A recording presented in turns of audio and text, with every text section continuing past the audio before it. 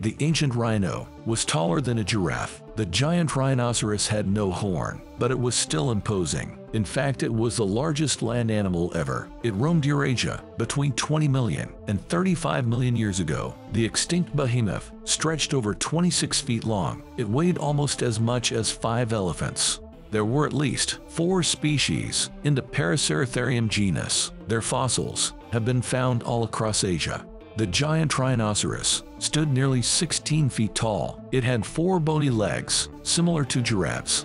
It weighed between 11 to 20 metric tons. Based on the size of the skull, the rhino had a long, thick neck. It also had a deeper nasal cavity and a short trunk, like a modern-day tapir. The rhino's thin legs were probably great for running. Its head could reach the highest leaves from the treetops. During the early Oligocene, the climate around Central Asia was arid.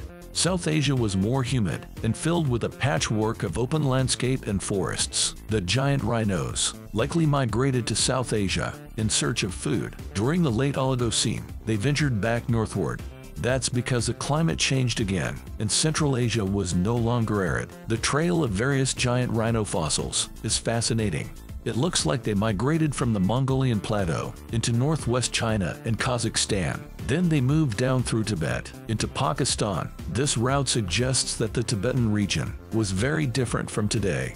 It was not a high-elevation plateau riddled with mountains. Instead, it likely had some lowlands the mammals could pass through. There are no indications of the color and skin texture of the giant rhino. No skin impressions or mummies have been found. Most life restorations show the creature's skin as thick, folded, gray, and hairless, but this is based on modern rhinoceroses. Some scientists propose that Paraceratherium had large elephant-like ears. The rhino would have used them for thermoregulation.